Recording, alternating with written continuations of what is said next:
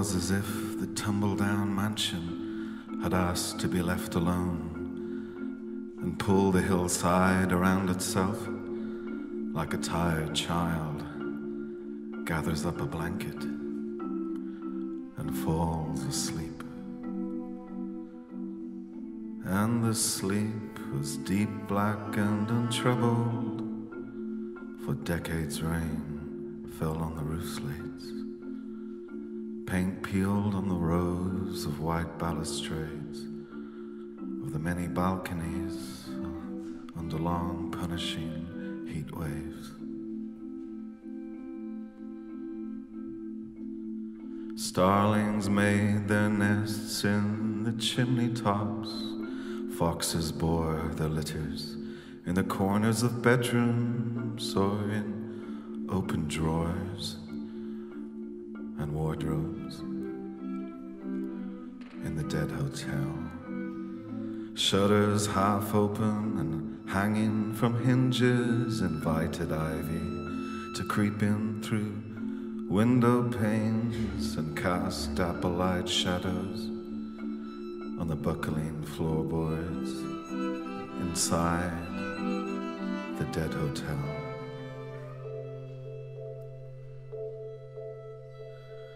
And loose stones in time found their settling place, falling from the overhang of the hillside that casts its shadow on the old hotel to cover croquet lawns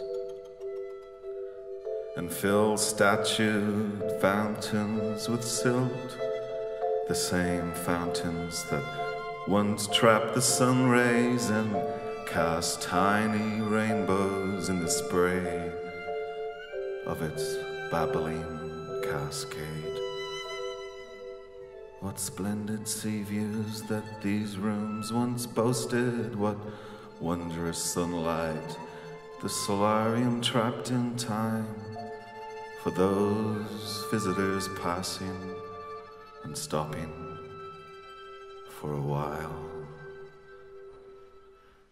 writing postcards in the morning and sipping coffee from bone china cups and falling asleep on the chaise longue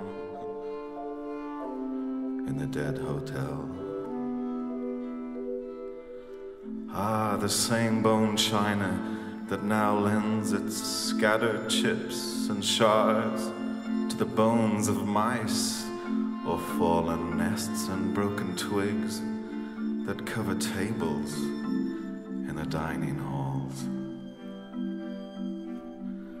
Silver carafes filled with leeches and rainwater and great chunks of plaster broken free from the ceiling above for oxbone flicks and twitches in the porcelain basins in the dark scullery of the dead hotel.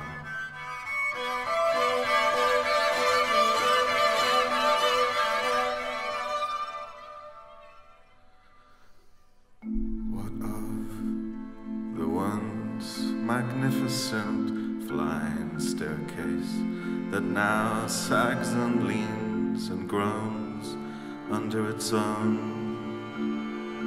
magnitude?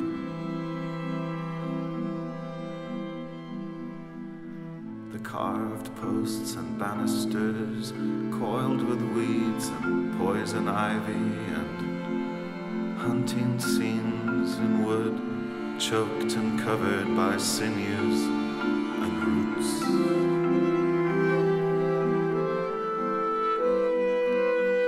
A lone silver birch pierces the staircase and stretches high and wide, its branches and leaves kissed by the occasional sunlight that falls from the skylight high above.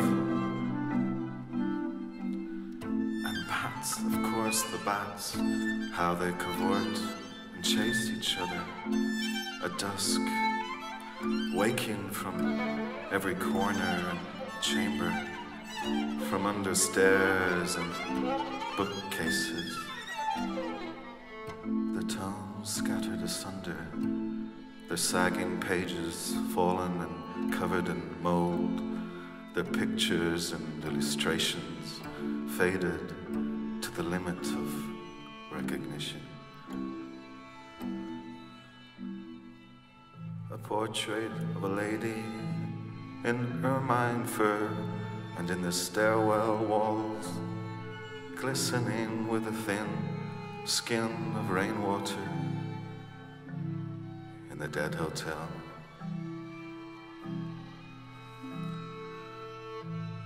There hangs an oil painting of a tall man brandishing a musket over a fallen stag, the canvas agleam with the silver lines left by snails and slugs,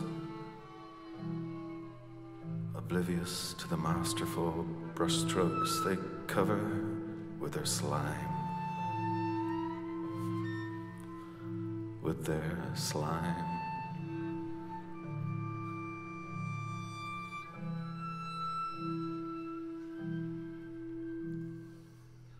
And what of the pavilion on the former lawn, once a midnight trysting place? What nubile beauty was wooed here?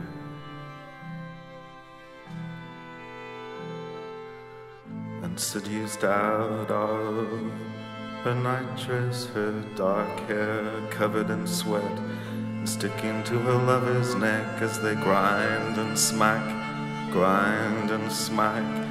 in hurried anguish. Under the spangle of starlight and amid the trickling of fountain water, from stone urns as statuettes stand all watching from the covered arcade.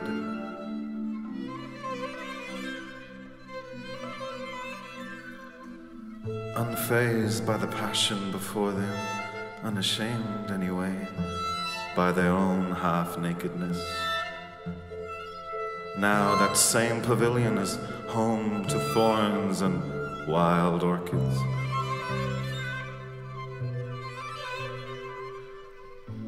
Thick nests of caterpillar and thistle and nettle and woodbine and honeysuckle, all those hardy victors of a forgotten walled garden.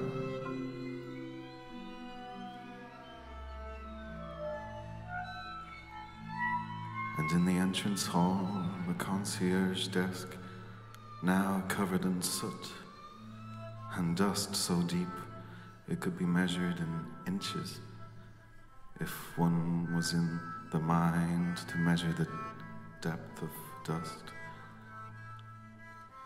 All the keys still hanging on hooks on a buckled mahogany cabinet, the numbers still visible on brass key rings in the dead hotel. All the numbers, 7s and 6s, 2s and 4s, double 3s and 100s, 400s and 200s, and so on.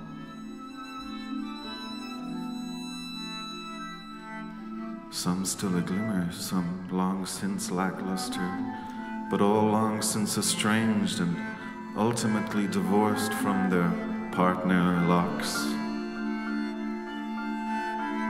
and keyholes. And what of the rows of deep cubby holes once used for letters and notes, parcels and gifts, epistolary words written in haste?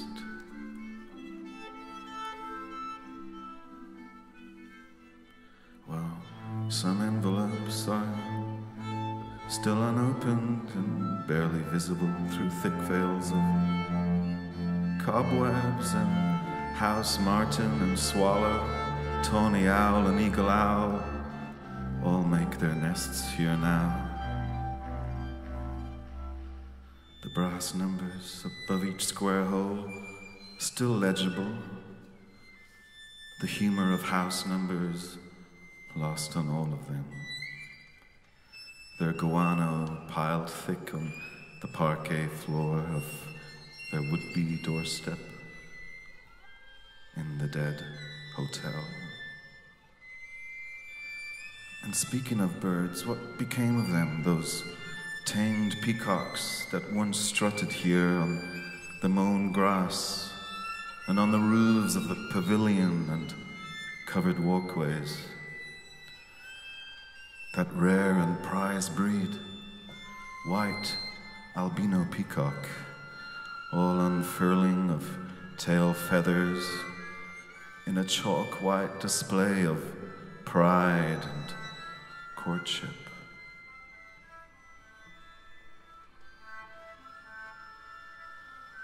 Well, the ghostly plumes and white feathers still can be seen here and there, scattered and suspended in stairwells, half floating in green fish ponds. And speaking of fish, what became of those young golden carp who had also become tame and used to the shadows and silhouettes of the guests at the dead hotel? Hoping for a bready offering, some crouton, some pain au chocolat, perhaps, always kissed asunder with eager lips and devoured with smacks and splashes. Well, their descendants have since found a home in the quarry, carried along by floodwaters and overflow, grown to greater girths now and mingling their blood-stained gold in the dark waters, stained by the earth and by the ashes from all those fires and mudslides, all the fires and mudslides. But now, today, as if by some kind of trickery divine or diabolical, seven white peacocks have appeared and perched on the wrought iron and weed entangled gates that lead to the dead hotel.